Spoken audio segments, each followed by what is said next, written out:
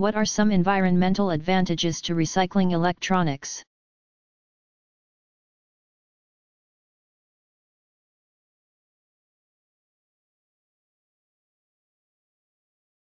Recycling 1 million desktop computers prevents the release of greenhouse gases equivalent to the annual emissions of 16,000 passenger cars. Recycling 1 million laptop computers saves the energy equivalent to the electricity used by 3,657 U.S. homes in 1 year. Recycling the 414,000 tons of electronics that were collected in the United States in 2007 prevented the release of greenhouse gases equivalent to the annual emissions of more than 178,000 cars. 1 metric ton of circuit boards can contain 40 to 800 times the concentration of gold ore mined in the United States. 1 metric ton of circuit boards can contain 30 to 40 times the concentration of copper ore mined in the United States. Recycling 1 million cell phones could recover 7,500 pounds, 3,402 kilograms of gold, which could be used in new products rather than having to mine more gold.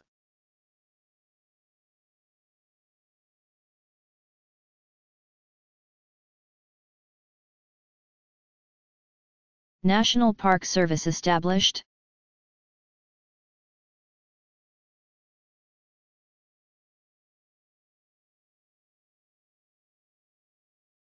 The National Park Service was created by an act signed by President Woodrow Wilson. 1856 to 1924, on August 25, 1916. Its responsibility was to administer national parks and monuments.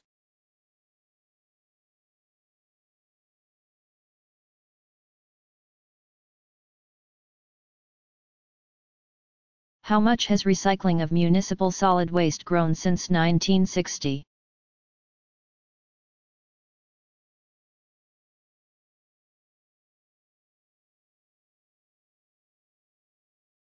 In 1960 the recycling rate was 6.4%.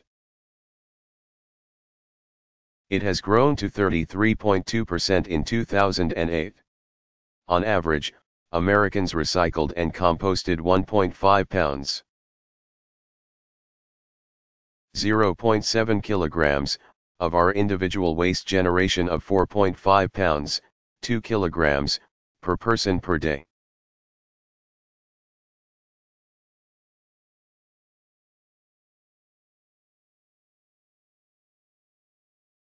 How much electronic waste is generated in the United States?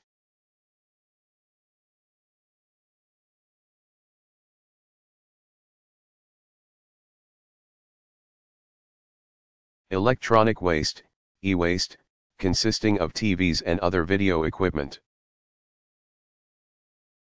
computers and assorted peripheral equipment, audio equipment, and cell phones, accounts for less than 2% of the total municipal solid waste. However, the amount of electronic equipment that is generated is increasing steadily. The National Safety Council study of 1998 estimated that 20 million computers became obsolete. Just 7 years later, in 2005, the EPA estimated 26 to 37 million computers became obsolete. More recently, in 2007, the EPA estimated the number of computers that became obsolete had doubled since 1998. Furthermore,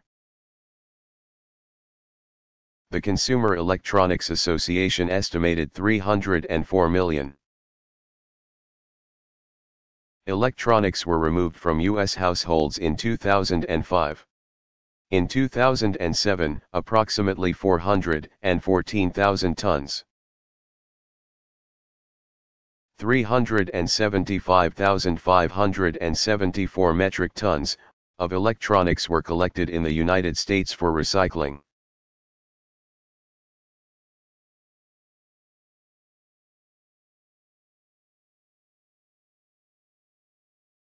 When was the first curbside recycling program established in the United States?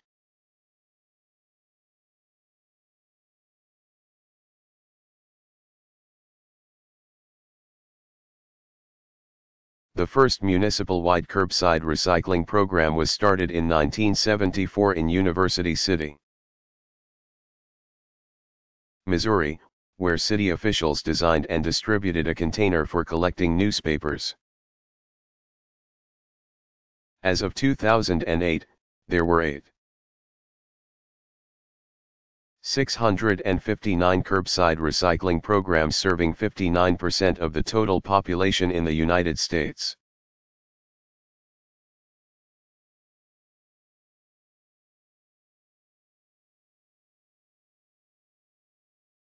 The 3 steps are: collection and processing of recyclable materials, use of recyclables by industry to manufacture new products, consumer purchase of products made from recycled materials. What is the Resource Conservation and Recovery Act?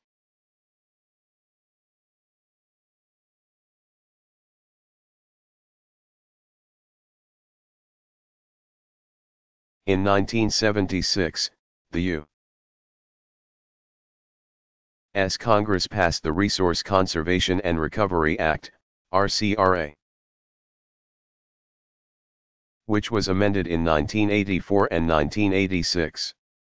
This law requires the EPA to identify hazardous wastes and set standards for their management, including generation, transportation, treatment, storage, and disposal of hazardous waste.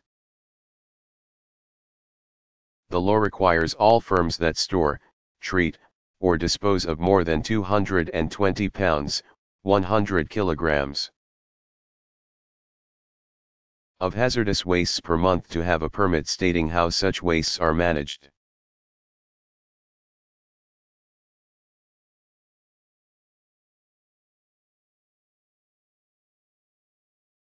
When did aluminum recycling begin?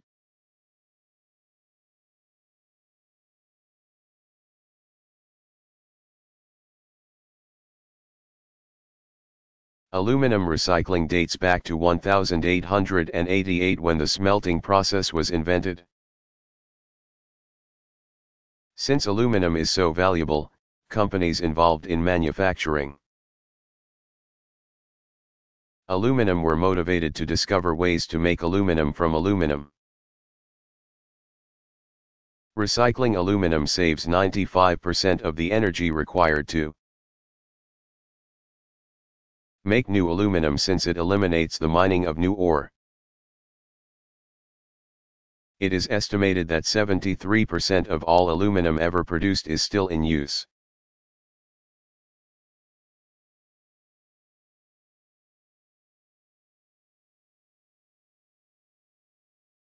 What state was first to create mandatory deposits on beverage containers?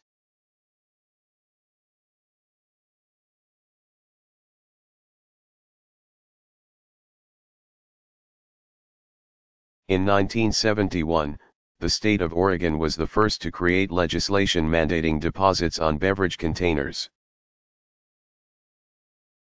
The deposit was 5 cents per container.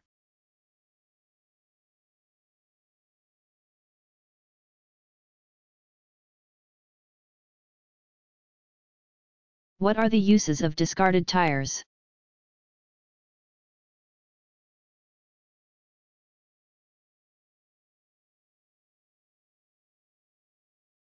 During 2007, 4,596,000 tons of tires were scrapped in the United States.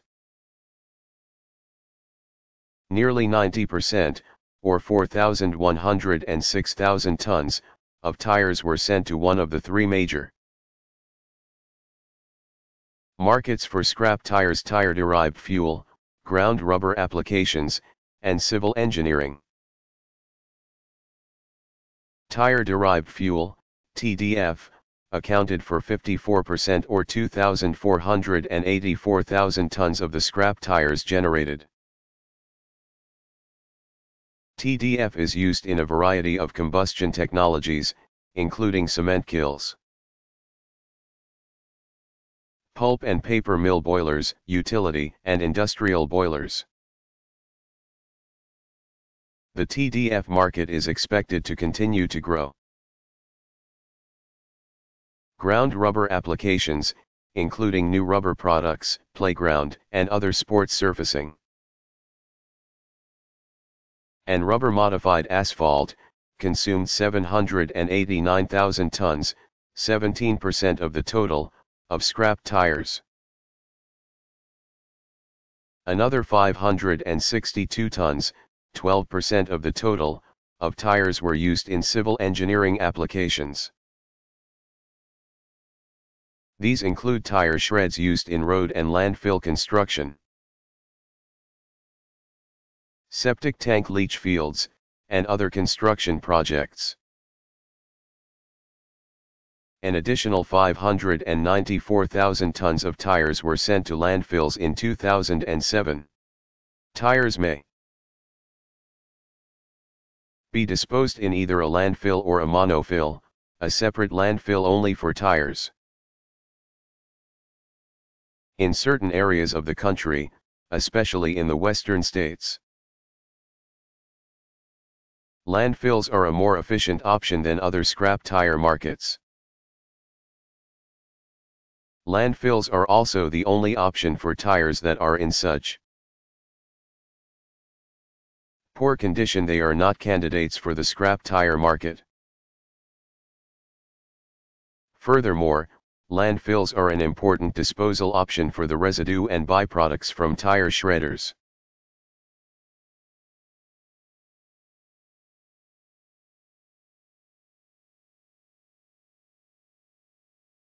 What was the typical lifespan of dinosaurs?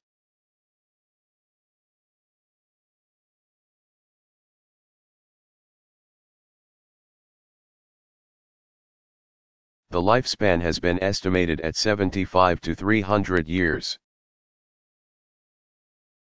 Such estimates are educated guesses. From examination of the microstructure of dinosaur bones, scientists have inferred that they matured slowly and probably had proportionately long lifespans.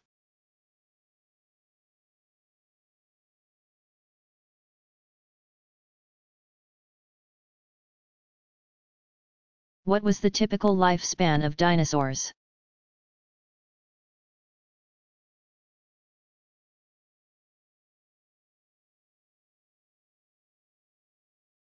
The lifespan has been estimated at 75 to 300 years. Such estimates are educated guesses. From examination of the microstructure of dinosaur bones, scientists have inferred that they matured slowly and probably had proportionately long lifespans.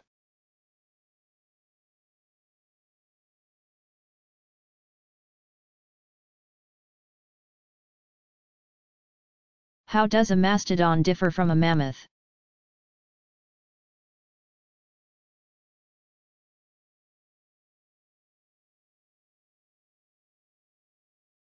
Although the words are sometimes used interchangeably, the mammoth and the mastodon were two different animals. The mastodon seems to have appeared first, while a side branch may have led to the mammoth. The mastodon lived in Africa, Europe, Asia, and North and South America. It appeared in the Oligocene epoch, 25 to 38 million years ago, and survived until less than 1 million years ago. It stood a maximum of 10 feet, 3 meters, tall and was covered with dense woolly hair. Its tusks were aligned straight forward and were nearly parallel to each other. The mammoth evolved less than 2 million years ago and died out about 10,000 years ago. It lived in North America, Europe, and Asia. Like the mastodon, the mammoth was covered with dense, woolly hair, with a long, coarse layer of outer hair to protect it from the cold. It was somewhat larger than the mastodon, standing 9 to 15 feet, 2.7 to 4.5 meters. The mammoth's tusks tended to spiral outward, then up. The gradual warming of Earth's climate and the change in environment were probably primary factors in the animal's extinction. Early man killed many of them as well, perhaps hastening the process.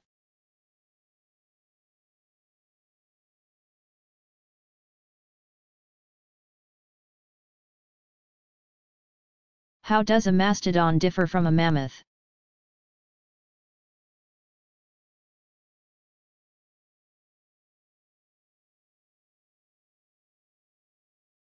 Although the words are sometimes used interchangeably, the mammoth and the mastodon were two different animals. The mastodon seems to have appeared first, while a side branch may have led to the mammoth. The mastodon lived in Africa, Europe, Asia, and North and South America. It appeared in the Oligocene epoch, 25 to 38 million years ago, and survived until less than 1 million years ago. It stood a maximum of 10 feet, 3 meters, tall and was covered with dense woolly hair. Its tusks were aligned straight forward and were nearly parallel to each other. The mammoth evolved less than 2 million years ago and died out about 10,000 years ago. It lived in North America, Europe, and Asia. Like the mastodon, the mammoth was covered with dense, woolly hair, with a long, coarse layer of outer hair to protect it from the cold. It was somewhat larger than the mastodon, standing 9 to 15 feet, 2.7 to 4.5 meters. The mammoth's tusks tended to spiral outward, then up. The gradual warming of Earth's climate and the change in environment were probably primary factors in the animal's extinction. Early man killed many of them as well, perhaps hastening the process.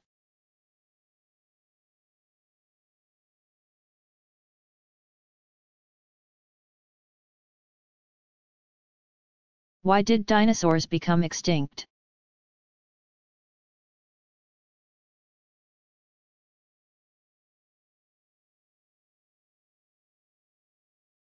There are many theories as to why dinosaurs disappeared from Earth about 65 million years ago.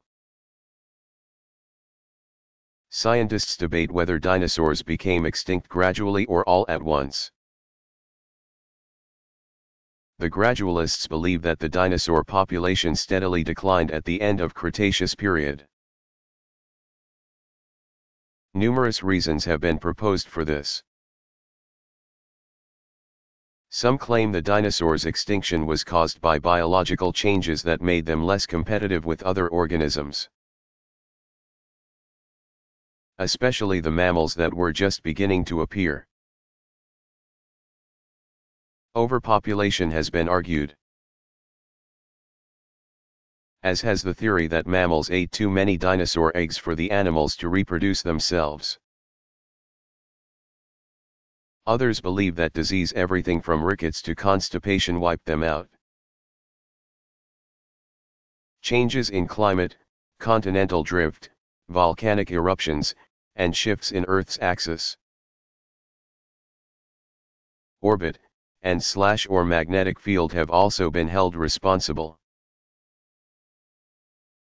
The catastrophists argue that a single disastrous event caused the extinction not only of the dinosaurs but also of a large number of other species that coexisted with them. In 1980, American physicist Luis Alvarez, 1911 to 1988, and his geologist son, Walter Alvarez, 1940, proposed that a large comet or meteoroid struck Earth 65 million years ago. They pointed out that there is a high concentration of the element iridium in the sediments at the boundary between the Cretaceous and Tertiary periods. Iridium is rare on Earth, so the only source of such a large amount of it had to be outer space.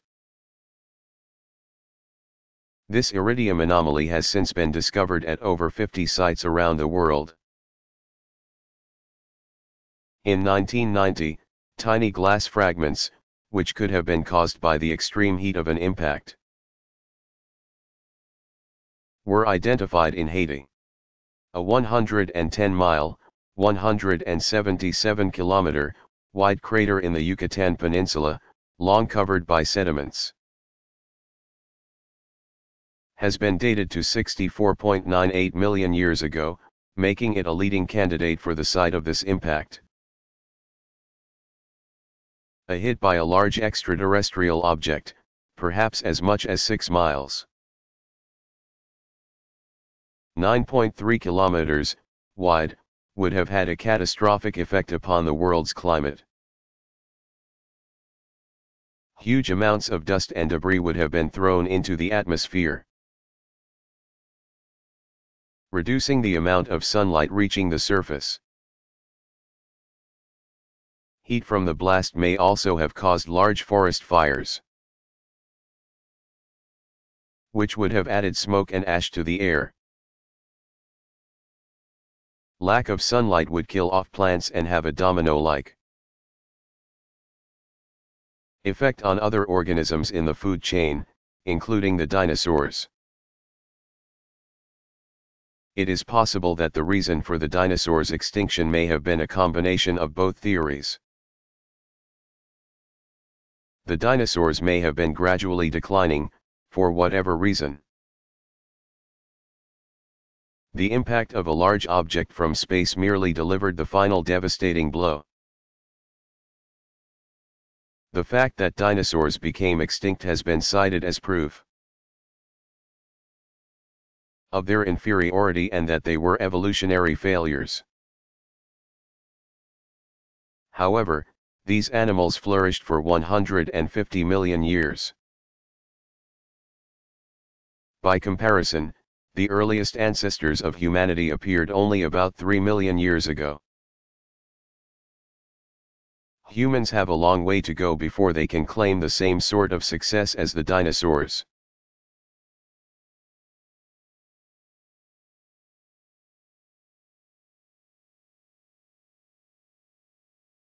Why did dinosaurs become extinct?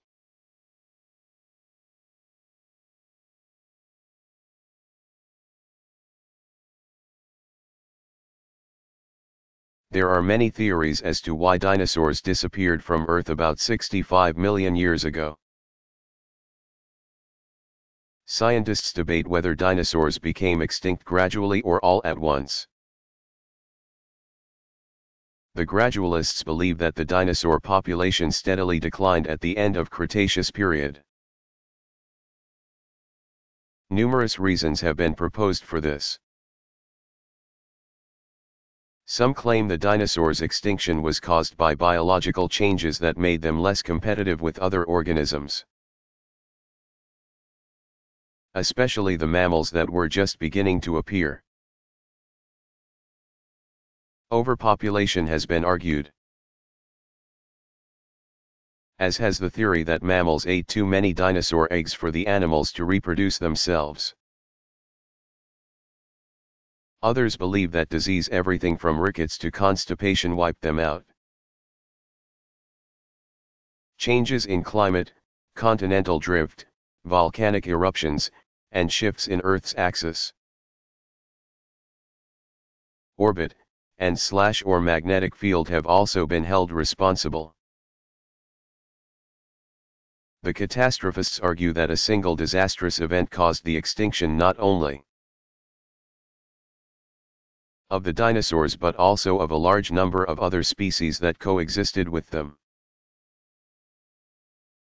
In 1980, American physicist Luis Alvarez, 1911 to 1988, and his geologist son, Walter Alvarez, 1940, proposed that a large comet or meteoroid struck Earth 65 million years ago. They pointed out that there is a high concentration of the element iridium in the sediments at the boundary between the Cretaceous and Tertiary periods.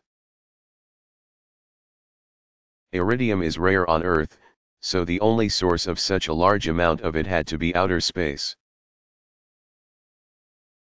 This iridium anomaly has since been discovered at over 50 sites around the world. In 1990, tiny glass fragments, which could have been caused by the extreme heat of an impact, were identified in Haiti. A 110-mile, 177-kilometer, wide crater in the Yucatan Peninsula, long covered by sediments, has been dated to 64.98 million years ago, making it a leading candidate for the site of this impact. A hit by a large extraterrestrial object, perhaps as much as 6 miles. 9.3 kilometers, wide, would have had a catastrophic effect upon the world's climate. Huge amounts of dust and debris would have been thrown into the atmosphere, reducing the amount of sunlight reaching the surface. Heat from the blast may also have caused large forest fires, which would have added smoke and ash to the air. Lack of sunlight would kill off plants and have a domino-like effect on other organisms in the food chain, including the dinosaurs. It is possible that the reason for the dinosaurs' extinction may have been a combination of both theories. The dinosaurs may have been gradually declining, for whatever reason. The impact of a large object from space merely delivered the final devastating blow. The fact that dinosaurs became extinct has been cited as proof of their inferiority and that they were evolutionary failures. However, these animals flourished for 150 million years.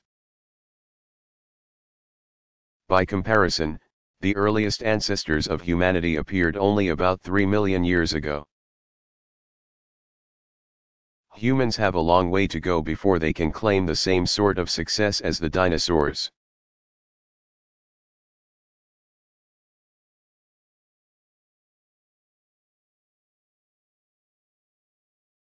How did the dodo become extinct?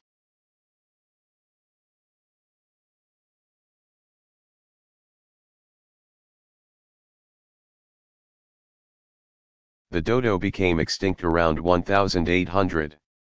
Thousands were slaughtered for meat, but pigs and monkeys, which destroyed dodo eggs, were probably most responsible for the dodo's extinction. Dodos were native to the Mascarene Islands in the central Indian Ocean. They became extinct on Mauritius soon after 1680 and on Réunion about 1750. They remained on Rodriguez until 1800.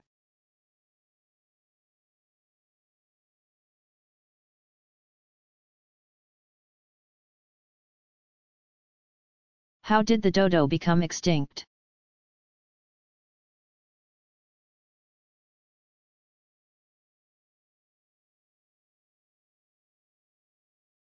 The dodo became extinct around 1800.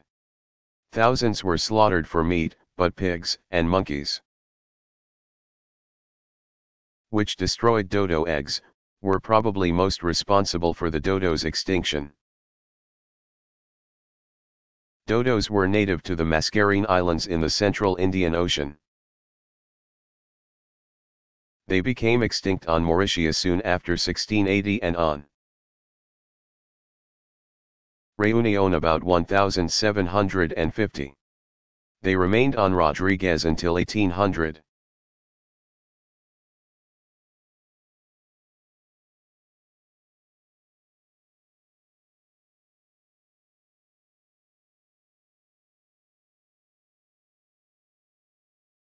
When did the last passenger pigeon die?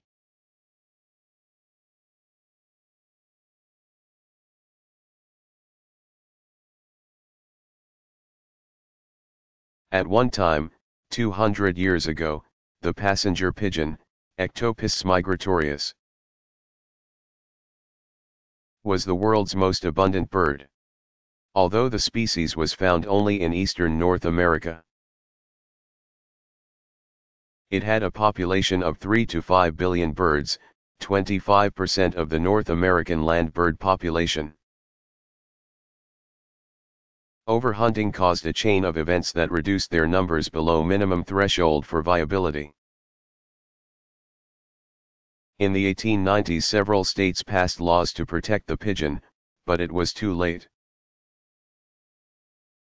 The last known wild bird was shot in 1900.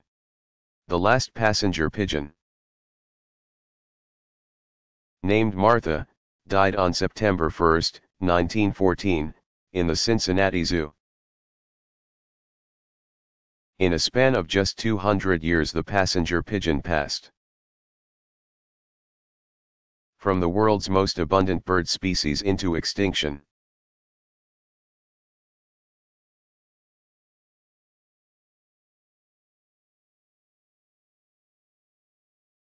When did the last passenger pigeon die?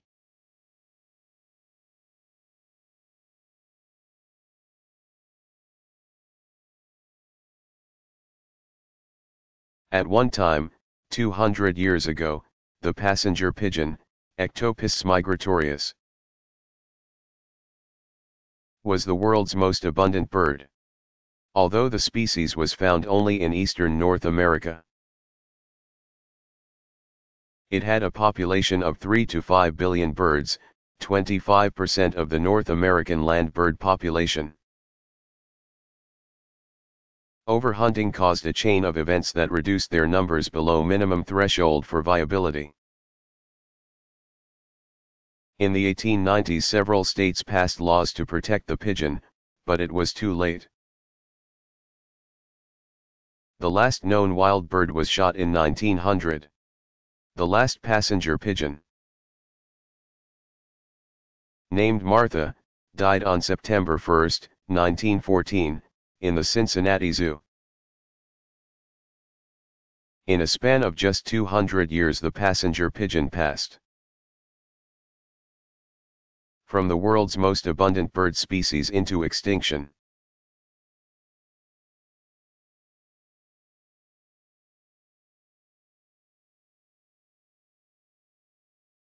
What is the difference between an endangered species and a threatened species?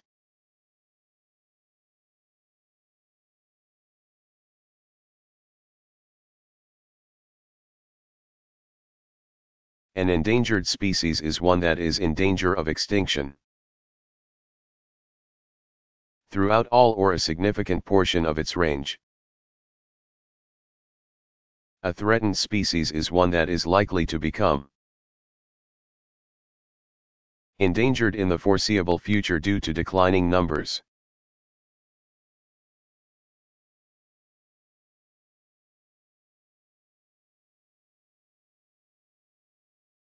What is the difference between an endangered species and a threatened species?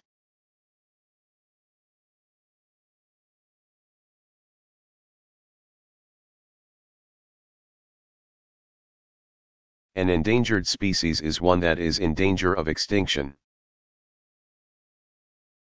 throughout all or a significant portion of its range. A threatened species is one that is likely to become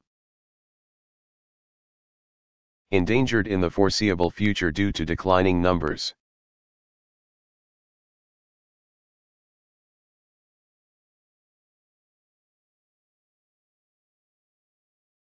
How is it determined that a species is endangered?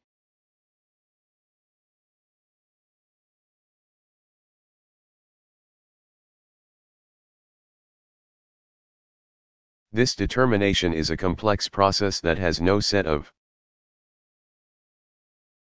fixed criteria that can be applied consistently to all species. The known number of living members in a species is not the sole factor. A species with 1 million members known to be alive but living in only one small area could be considered endangered, whereas another species having a smaller number of members but spread out in a broad area, would not be considered so threatened. Reproduction data: the frequency of reproduction, the average number of offspring born, the survival rate, etc. enter into such determinations. In the United States, the Director of the U.S. Fish and Wildlife Service,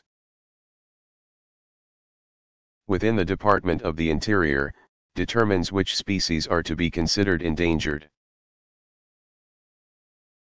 Based on research and field data from specialists, biologists, botanists, and naturalists. According to the Endangered Species Act of 1973, a species can be listed if it is threatened by any of the following: the present or threatened destruction, modification, or curtailment of its habitat or range. Utilization for commercial, sporting, scientific, or educational purposes at levels that detrimentally affect it. Disease or predation, absence of regulatory mechanisms adequate to prevent the decline of a species or degradation of its habitat, other natural or man-made factors affecting its continued existence. If the species is so threatened, the director then determines the critical habitat, which is the species inhabitation areas that contain the essential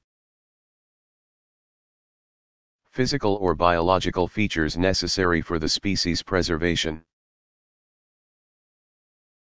The critical habitat can include non-habitation areas, which are deemed necessary for the protection of the species.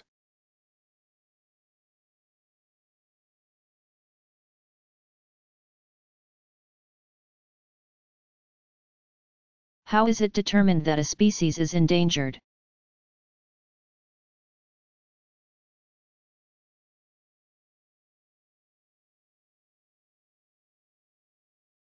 This determination is a complex process that has no set of fixed criteria that can be applied consistently to all species. The known number of living members in a species is not the sole factor. A species with 1 million members known to be alive but living in only one small area could be considered endangered, whereas another species having a smaller number of members but spread out in a broad area, would not be considered so threatened. Reproduction data: the frequency of reproduction, the average number of offspring born, the survival rate, etc. enter into such determinations. In the United States, the Director of the U.S. Fish and Wildlife Service, within the Department of the Interior, determines which species are to be considered endangered. Based on research and field data from specialists, biologists, botanists, and naturalists. According to the Endangered Species Act of 1973, a species can be listed if it is threatened by any of the following: the present or threatened destruction, modification, or curtailment of its habitat or range. Utilization for commercial, sporting, scientific, or educational purposes at levels that detrimentally affect it. Disease or predation, absence of regulatory mechanisms adequate to prevent the decline of a species or degradation of its habitat, other natural or man-made factors affecting its continued existence. If the species is so threatened, the director then determines the critical habitat, which is the species inhabitation areas that contain the essential physical or biological features necessary for the species preservation. The critical habitat can include non-habitation areas, which are deemed necessary for the protection of the species.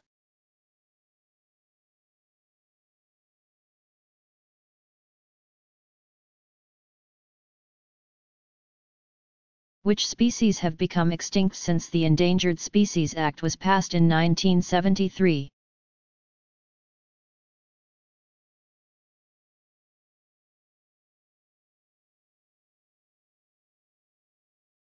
Nine domestic species have become extinct.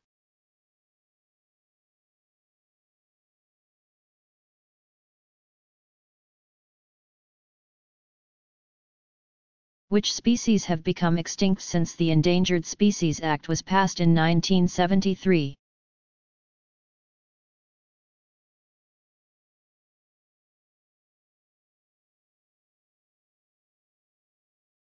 Nine domestic species have become extinct.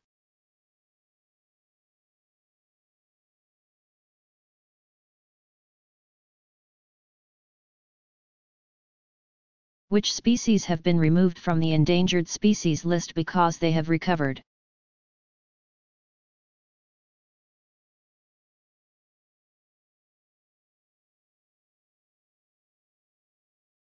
"22 species have been removed from the endangered species list because they have recovered.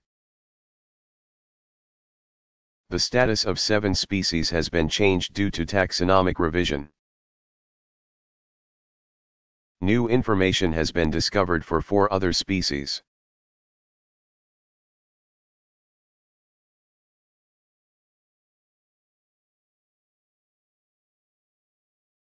Which species have been removed from the endangered species list because they have recovered?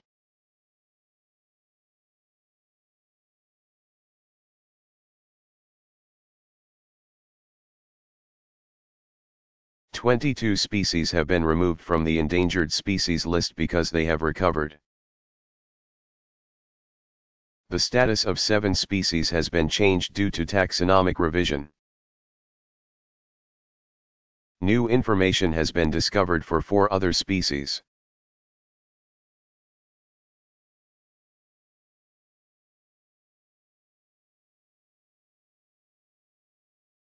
What is the status of the African elephant?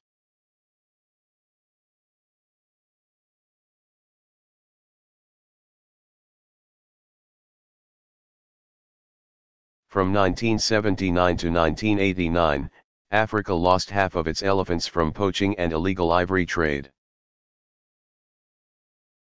With the population decreasing from an estimated 1.3 million to 600,000. This led to the transfer of the African elephant from threatened to endangered status in October 1989 by the Convention on International Trade in Endangered Species, CITES. An ivory ban took effect on January 18, 1990. Botswana, Namibia, and Zimbabwe have agreed to restrict the sale of ivory to a single, government-controlled center in each country. All countries have further pledged to allow independent monitoring of the sale, packing, and shipping processes to ensure compliance with all conditions.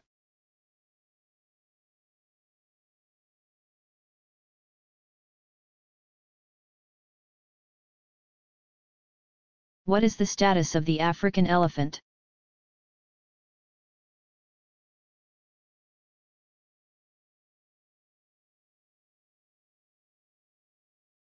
From 1979 to 1989, Africa lost half of its elephants from poaching and illegal ivory trade. With the population decreasing from an estimated 1.3 million to 600,000. This led to the transfer of the African elephant from threatened to endangered status in October 1989 by the Convention on International Trade in Endangered Species, CITES. An ivory ban took effect on January 18, 1990. Botswana, Namibia, and Zimbabwe have agreed to restrict the sale of ivory to a single, government-controlled center in each country. All countries have further pledged to allow independent monitoring of the sale, packing, and shipping processes to ensure compliance with all conditions.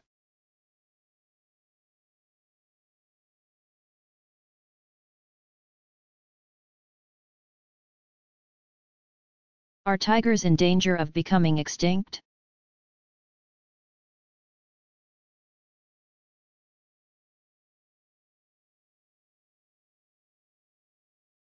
Tigers are listed as endangered by the U.S. Fish and Wildlife Service and the World Conservation Union, IUCN, and are included in the Convention on International Trade in Endangered Species of Wild Fauna and Flora. They are found in isolated regions of India, Bangladesh, Nepal, Bhutan, Southeast Asia, Manchuria, China, Korea, Russia, and Indonesia. 4 subspecies of tiger: Balinese tiger, Panthera tigris baelica, South China tiger, Panthera tigris amoyensis, Caspian tiger, Panthera tigris virgata, and Javan tiger. Panthera tigris sondiaca have become extinct due to habitat loss, poaching, and overhunting. The Siberian tiger, also known as the Amur tiger, Panthera tigris altaica, is one subspecies that has made a comeback in recent years. Its total worldwide population had dropped to 20 or 30 individuals in 1940. But there are over 500 in the wild today. Since mid-1990s there has been an increase in the poaching of the Bengal tiger. Panthera tigris, since the bones of this subspecies are a valuable commodity on the black market. Tiger bones are used in Chinese medicines. Current population estimates are 470,000 to 690,000 elephants throughout Africa. A newer concern is the reduction of their natural habitat. The human populations are expanding to areas of elephant habitat. New land areas, that were once elephant habitat areas, are now being used for agriculture.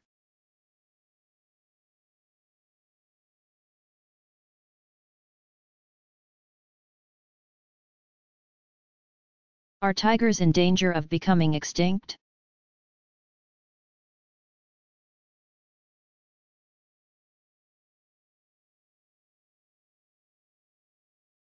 Tigers are listed as endangered by the U.S. Fish and Wildlife Service and the World Conservation Union, IUCN, and are included in the Convention on International Trade in Endangered Species of Wild Fauna and Flora. They are found in isolated regions of India, Bangladesh, Nepal, Bhutan, Southeast Asia, Manchuria, China, Korea, Russia, and Indonesia. 4 subspecies of tiger: Balinese tiger, Panthera tigris baelica, South China tiger. Panthera tigris amoyensis, Caspian tiger, Panthera tigris virgata, and Javan tiger. Panthera tigris sondiaca, have become extinct due to habitat loss, poaching, and overhunting. The Siberian tiger, also known as the Amur tiger, Panthera tigris altaica, is one subspecies that has made a comeback in recent years. Its total worldwide population had dropped to 20 or 30 individuals in 1940. But there are over 500 in the wild today. Since mid-1990s there has been an increase in the poaching of the Bengal tiger. Panthera tigris, since the bones of this subspecies are a valuable commodity on the black market. Tiger bones are used in Chinese medicines. Current population estimates are 470,000 to 690,000 elephants throughout Africa. A newer concern is the reduction of their natural habitat. The human populations are expanding to areas of elephant habitat. New land areas, that were once elephant habitat areas, are now being used for agriculture.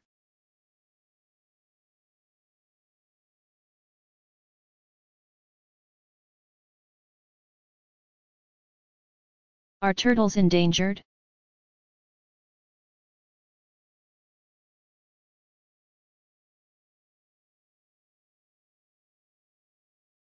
Worldwide turtle populations have declined due to several reasons, including habitat destruction, exploitation of species by humans for their eggs, leather, and meat, and their becoming accidentally caught in the nets of fishermen. In particular danger are sea turtles, such as Kemp's Ridley sea turtle, Lepidoscelis kempii, which is believed to have a population of only a few hundred. Other species include the Central American river turtle, Dermatemis mawii, the green sea turtle, Chelonia, and the leatherback sea turtle, Dermochelis coriacea. Endangered tortoises include the ungulated tortoise, Geochelone inophora, the desert tortoise, Gopherus agassizii, and the Galapagos tortoise, Geochelone elephantopus.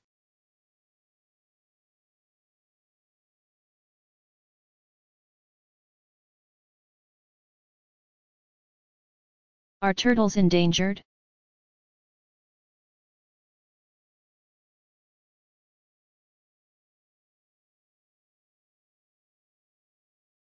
Worldwide turtle populations have declined due to several reasons,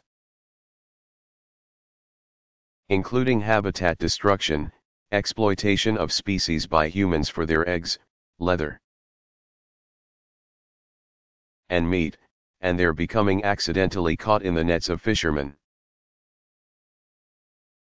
In particular danger are sea turtles, such as Kemp's Ridley sea turtle, Lepidoscelis kempii, which is believed to have a population of only a few hundred. Other species include the Central American river turtle, Dermatemis mawii, the green sea turtle, Chelonia, and the leatherback sea turtle, Dermochelis coriacea. Endangered tortoises include the ungulated tortoise, Geochelone inophora, the desert tortoise, Gopherus agassizii, and the Galapagos tortoise, Geochelone elephantopus.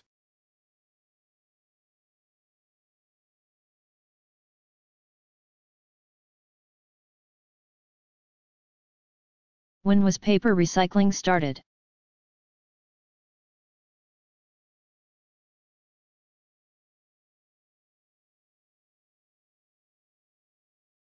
Paper recycling was actually born in 1690 in the United States when the first paper mill was established by the Rittenhouse family on the banks of Wissahickon Creek, near Philadelphia. The paper at this mill was made from recycled rags.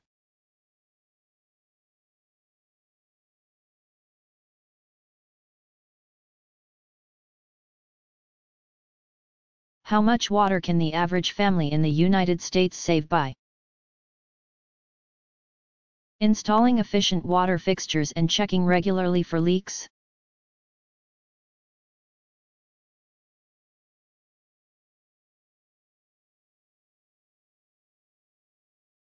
The average family in the United States would use only 45.2 gallons, 171 liters, of water per day,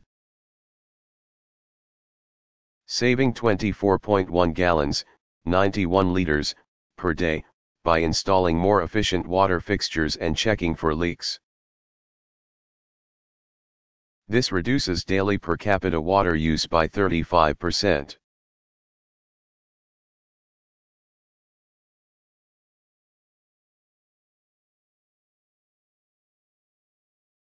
How does a mastodon differ from a mammoth?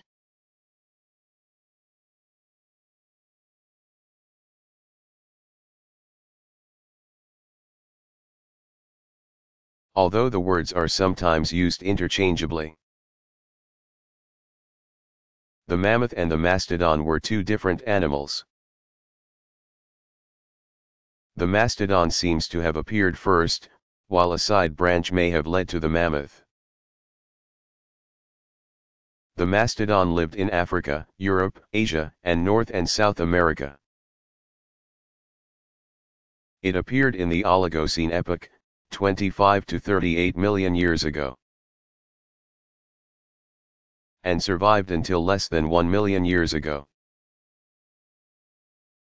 It stood a maximum of 10 feet, 3 meters, tall and was covered with dense woolly hair. Its tusks were aligned straight forward and were nearly parallel to each other. The mammoth evolved less than 2 million years ago and died out about 10,000 years ago. It lived in North America, Europe, and Asia.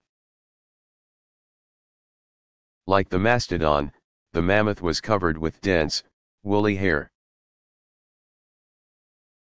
with a long, coarse layer of outer hair to protect it from the cold. It was somewhat larger than the mastodon, standing 9 to 15 feet, 2.7 to 4.5 meters. The mammoth's tusks tended to spiral outward, then up. The gradual warming of Earth's climate and the change in environment were probably primary factors in the animal's extinction. Early man killed many of them as well, perhaps hastening the process.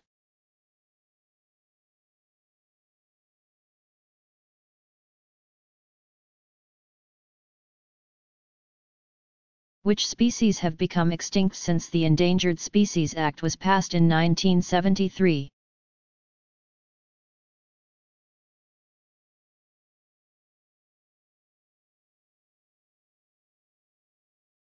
Nine domestic species have become extinct.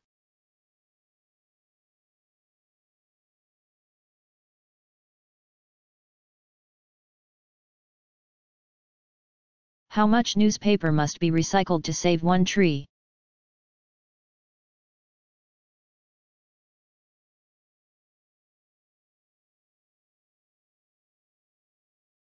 One 35 to 40 foot, 10.6 to 12 meter, tree produces a stack of newspapers 4 feet. 1.2 meters, thick, this much newspaper must be recycled to save a tree.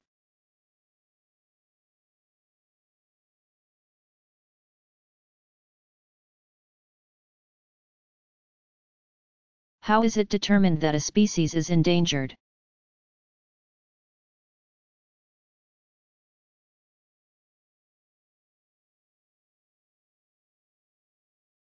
This determination is a complex process that has no set of fixed criteria that can be applied consistently to all species. The known number of living members in a species is not the sole factor. A species with 1 million members known to be alive but living in only one small area could be considered endangered, whereas another species having a smaller number of members, but spread out in a broad area, would not be considered so threatened. Reproduction data: the frequency of reproduction, the average number of offspring born, the survival rate, etc. enter into such determinations. In the United States, the Director of the U.S. Fish and Wildlife Service, within the Department of the Interior, determines which species are to be considered endangered. Based on research and field data from specialists, biologists, botanists, and naturalists. According to the Endangered Species Act of 1973, a species can be listed if it is threatened by any of the following: the present or threatened destruction, modification, or curtailment of its habitat or range, utilization for commercial, sporting, scientific, or educational purposes at levels that detrimentally affect it, disease or predation, absence of regulatory mechanisms adequate to prevent the decline of a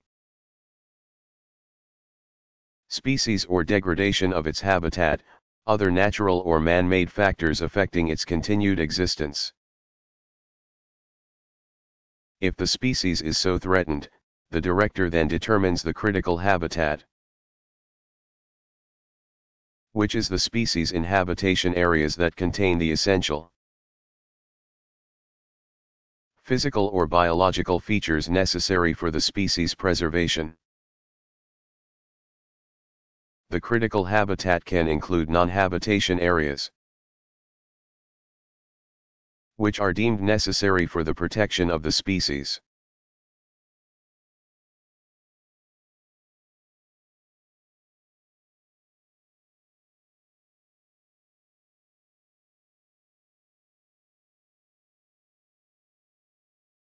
How did the dodo become extinct?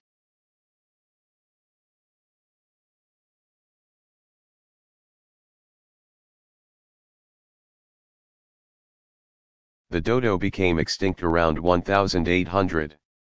Thousands were slaughtered for meat, but pigs and monkeys, which destroyed dodo eggs, were probably most responsible for the dodo's extinction. Dodos were native to the Mascarene Islands in the central Indian Ocean. They became extinct on Mauritius soon after 1680 and on Réunion about 1750. They remained on Rodriguez until 1800.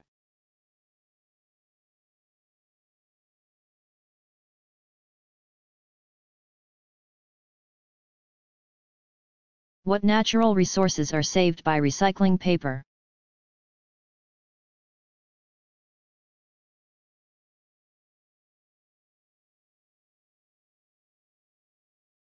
One ton, 907 kilograms, of recycled waste paper would save an average of 7,000 gallons, 26,460 liters. Of water, 3.3 cubic yards, 2.5 cubic meters, of landfill space, 3 barrels of oil, 17 trees, and 4,000 kilowatt-hours of electricity, enough energy to power the average home for 6 months. It would also reduce air pollution by 74%.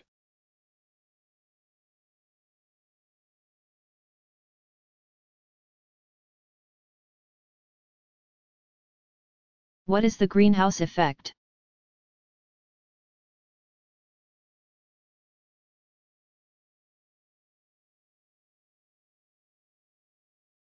The greenhouse effect is a warming near Earth's surface that results when Earth's atmosphere traps the sun's heat. The atmosphere acts much like the glass walls and roof of a greenhouse. The effect was described by John Tyndall, 1820 to 1893, in 1861. It was given the greenhouse analogy much later in 1896 by the Swedish chemist Svante Arrhenius, 1859 to 1927. The greenhouse effect is what makes the Earth habitable. Without the presence of water vapor, carbon dioxide, and other gases in the atmosphere, too much heat would escape and the Earth would be too cold to sustain life.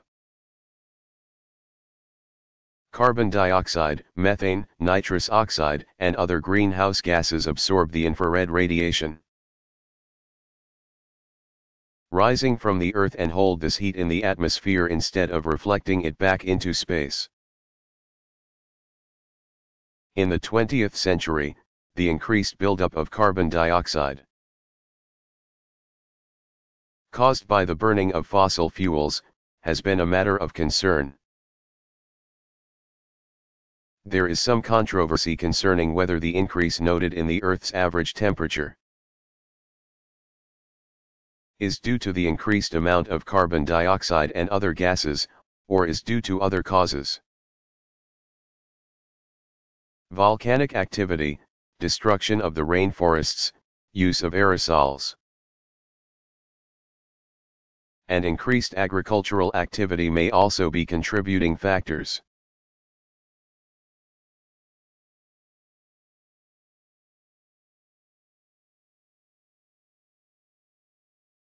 Why did dinosaurs become extinct?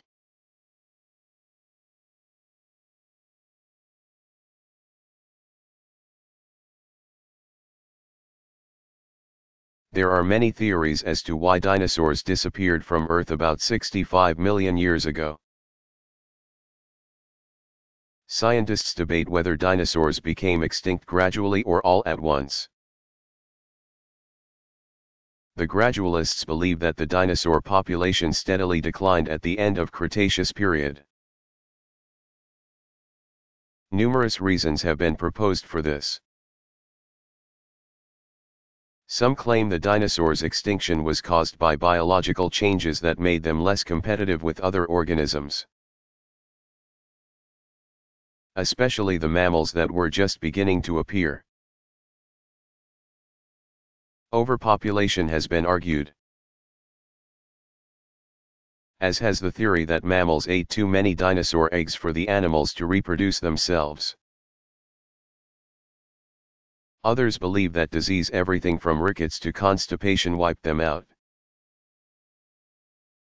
Changes in climate, continental drift, volcanic eruptions, and shifts in Earth's axis,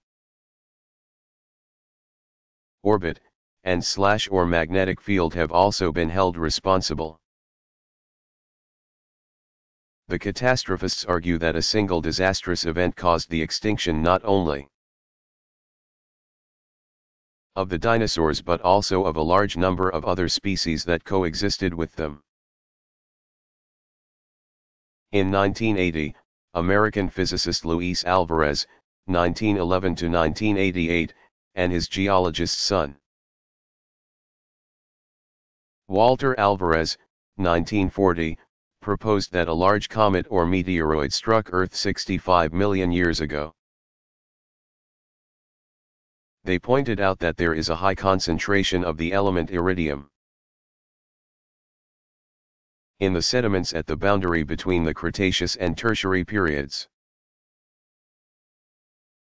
Iridium is rare on Earth, so the only source of such a large amount of it had to be outer space. This iridium anomaly has since been discovered at over 50 sites around the world.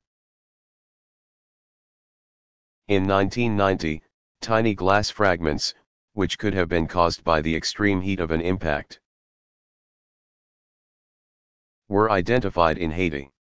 A 110-mile, 177-kilometer, wide crater in the Yucatan Peninsula, long covered by sediments,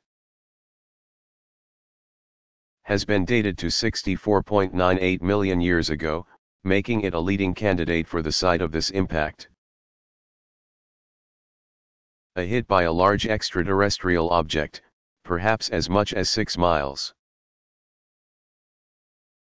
9.3 kilometers, wide, would have had a catastrophic effect upon the world's climate. Huge amounts of dust and debris would have been thrown into the atmosphere, reducing the amount of sunlight reaching the surface. Heat from the blast may also have caused large forest fires, which would have added smoke and ash to the air. Lack of sunlight would kill off plants and have a domino-like effect on other organisms in the food chain, including the dinosaurs. It is possible that the reason for the dinosaurs' extinction may have been a combination of both theories. The dinosaurs may have been gradually declining, for whatever reason. The impact of a large object from space merely delivered the final devastating blow. The fact that dinosaurs became extinct has been cited as proof of their inferiority and that they were evolutionary failures. However, these animals flourished for 150 million years. By comparison, the earliest ancestors of humanity appeared only about 3 million years ago. Humans have a long way to go before they can claim the same sort of success as the dinosaurs.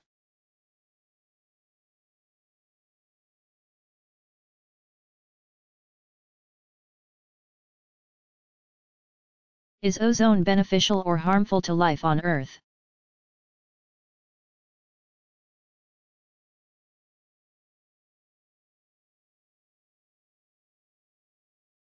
Ozone, a form of oxygen with 3 atoms instead of the normal 2, is highly toxic.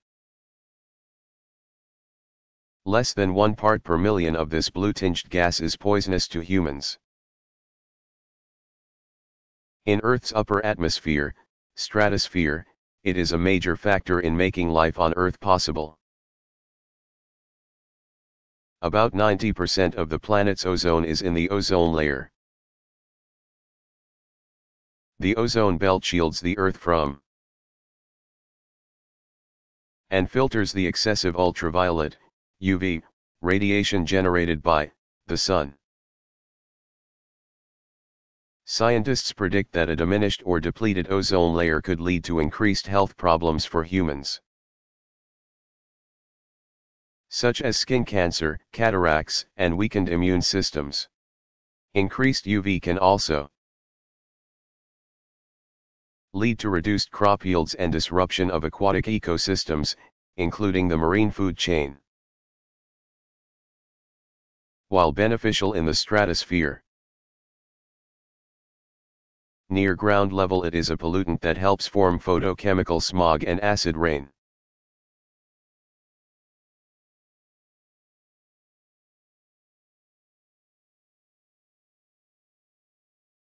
How much paper is recycled in the United States?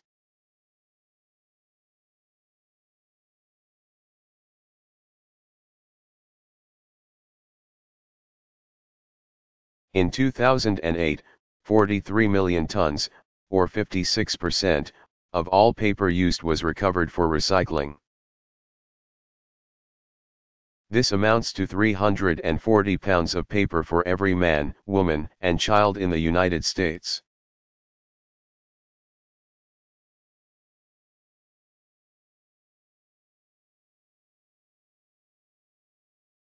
When offered a choice between plastic or paper bags for your groceries, which should you choose?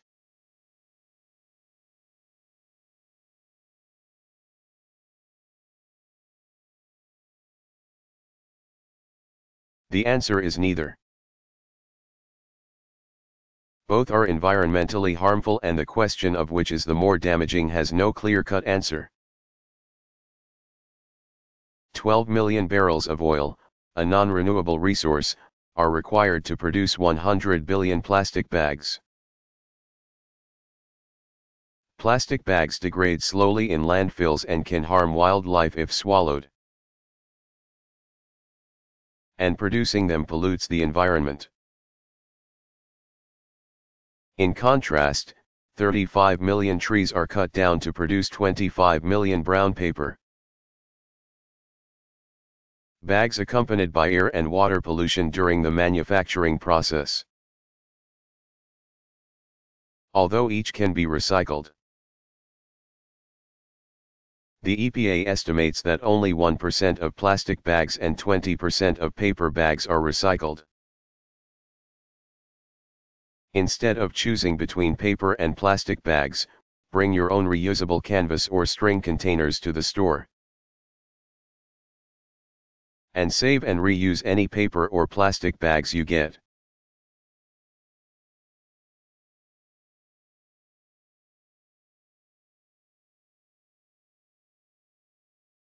What are the components of smog?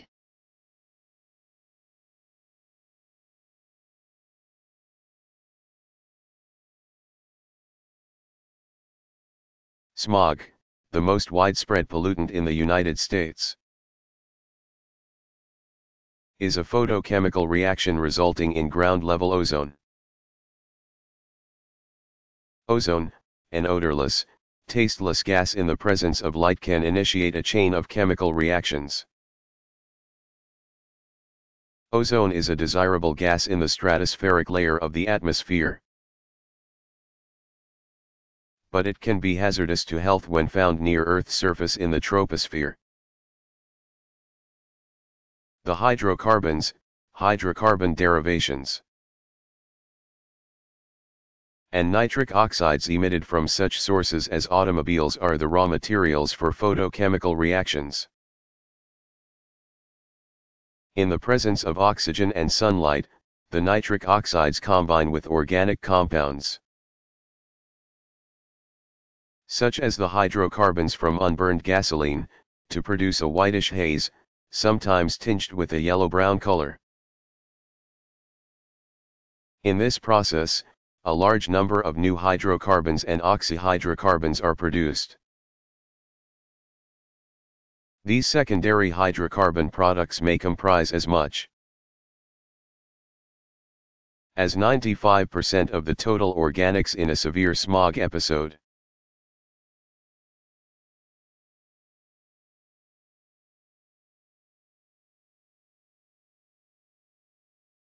How much water does the average family in the United States use per day?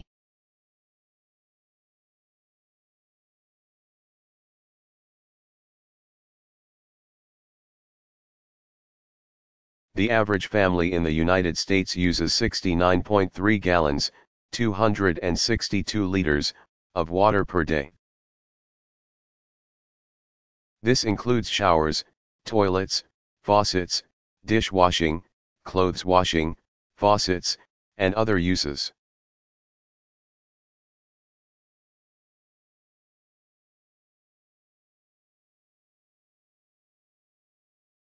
Which species have been removed from the endangered species list because they have recovered?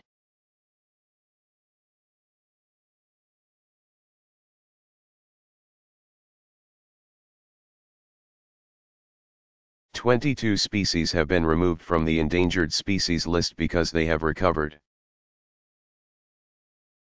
The status of 7 species has been changed due to taxonomic revision. New information has been discovered for 4 other species.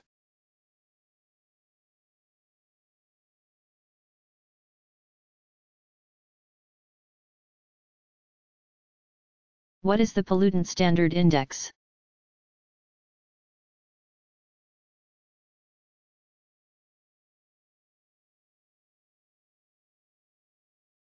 The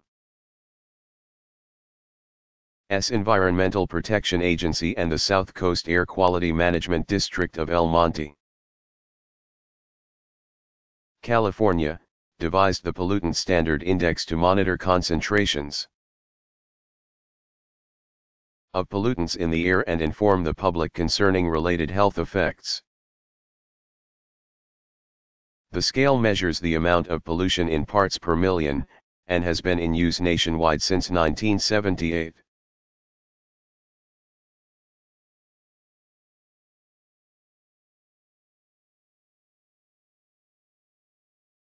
What is the Kyoto Protocol?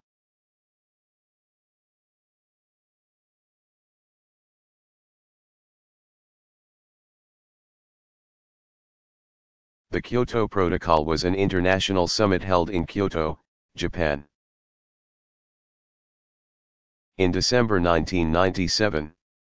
Its goal was for governments around the world to reach an agreement regarding emissions of carbon dioxide and other greenhouse gases.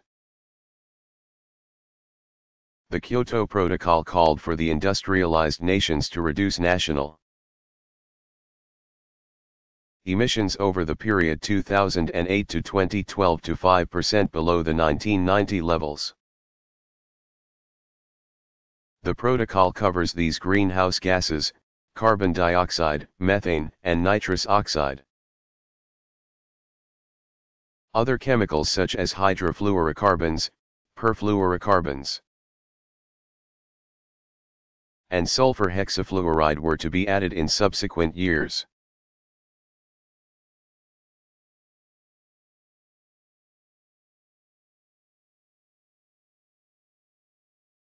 What is the difference between an endangered species and a threatened species?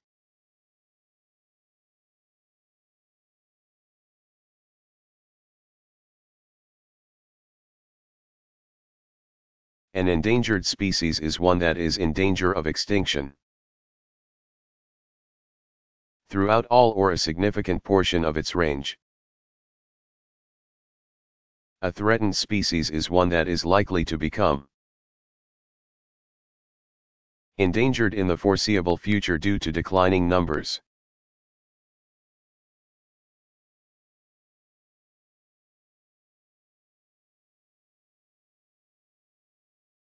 What products are made from recycled plastic?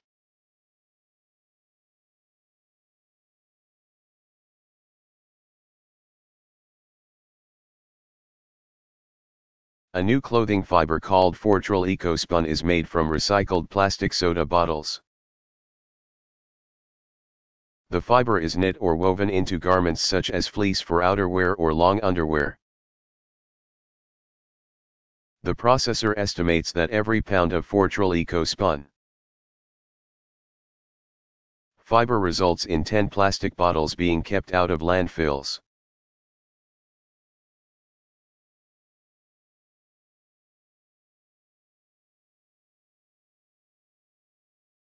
Is washing dishes by hand better for the environment than using an automatic dishwasher?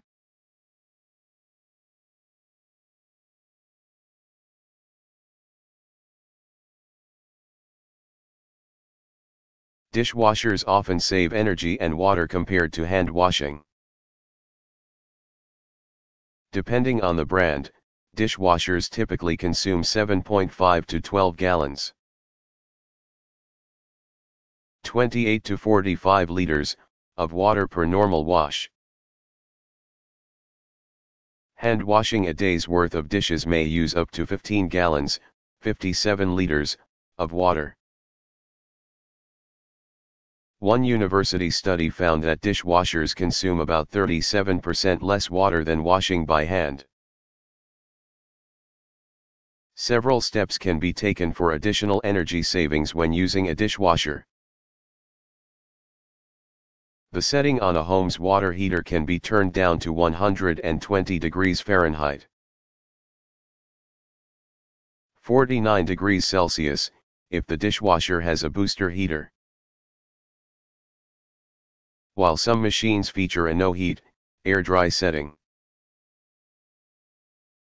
Simply opening the door after the final rinse to let the dishes air dry will save energy.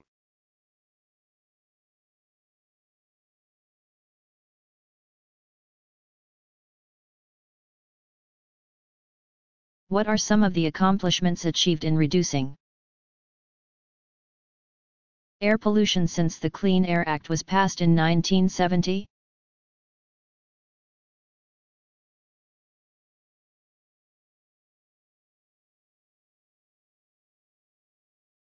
One of the goals of the EPA was to set national air quality standards for 6 common air pollutants: carbon monoxide, lead, nitrogen dioxide, ozone, particulate matter, and sulfur dioxide. Since passage of the Clean Air Act in 1970, the amount of these 6 pollutants in the air has decreased by more than 50%. Other accomplishments are the reduction by nearly 70% of air toxics from large industrial sources: chemical plants, petroleum refineries, and paper mills.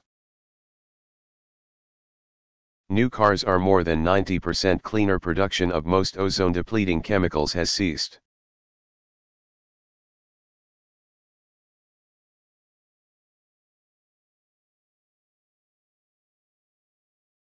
How can plastics be made biodegradable?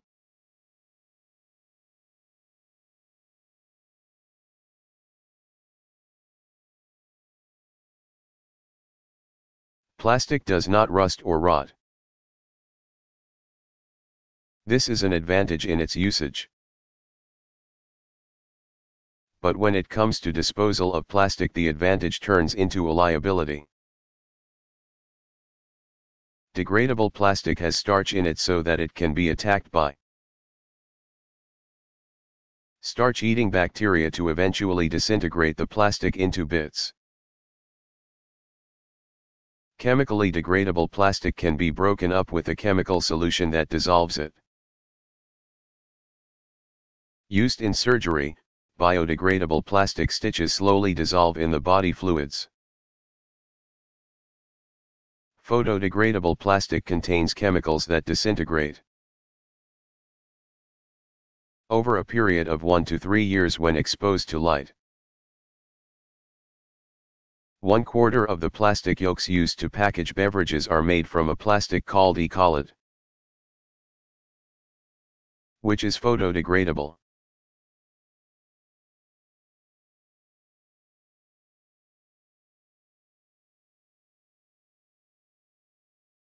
How do chlorofluorocarbons affect Earth's ozone layer?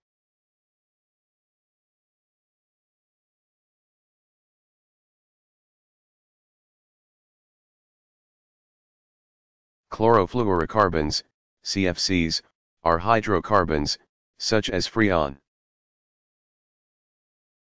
in which part or all of the hydrogen atoms have been replaced by fluorine atoms. These can be liquids or gases, are non-flammable and heat-stable, and are used as refrigerants, aerosol propellants, and solvents. When released into the air, they slowly rise into Earth's upper atmosphere, where they are broken apart by ultraviolet rays from the sun. Some of the resultant molecular fragments react with the ozone in the atmosphere, reducing the amount of ozone. The CFC molecules' chlorine atoms act as catalysts in a complex set of reactions that convert 2 molecules of ozone into 3 molecules of ordinary oxygen. This is depleting the beneficial ozone layer faster than it can be recharged by natural processes. The resultant hole lets through more ultraviolet light to Earth's surface and creates health problems for humans, such as cataracts and skin cancer, and disturbs delicate ecosystems, for example, making plants produce fewer seeds. In 1978, the U.S. government banned the use of fluorocarbon aerosols, and currently aerosol propellants have been changed from fluorocarbons to hydrocarbons, such as butane.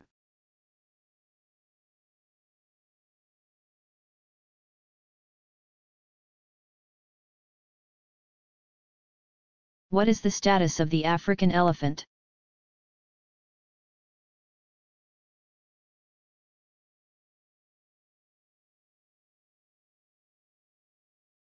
From 1979 to 1989, Africa lost half of its elephants from poaching and illegal ivory trade. With the population decreasing from an estimated 1.3 million to 600,000. This led to the transfer of the African elephant from threatened to endangered status in October 1989 by the Convention on International Trade in Endangered Species, CITES. An ivory ban took effect on January 18, 1990. Botswana, Namibia, and Zimbabwe have agreed to restrict the sale of ivory to a single, government-controlled center in each country. All countries have further pledged to allow independent monitoring of the sale, packing, and shipping processes to ensure compliance with all conditions.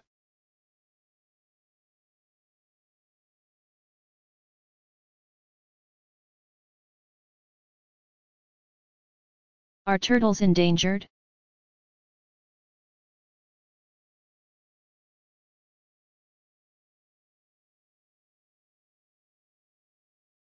Worldwide turtle populations have declined due to several reasons, including habitat destruction, exploitation of species by humans for their eggs, leather, and meat, and their becoming accidentally caught in the nets of fishermen. In particular danger are sea turtles, such as Kemp's Ridley sea turtle, Lepidoscelis kempii, which is believed to have a population of only a few hundred. Other species include the Central American river turtle, Dermatemis mawii, the green sea turtle, Chelonia midas, and the leatherback sea turtle, Dermochelis coriacea. Endangered tortoises include the ungulated tortoise, Geochelone inophora, the desert tortoise, Gopherus agassizii, and the Galapagos tortoise, Geochelone elephantopus.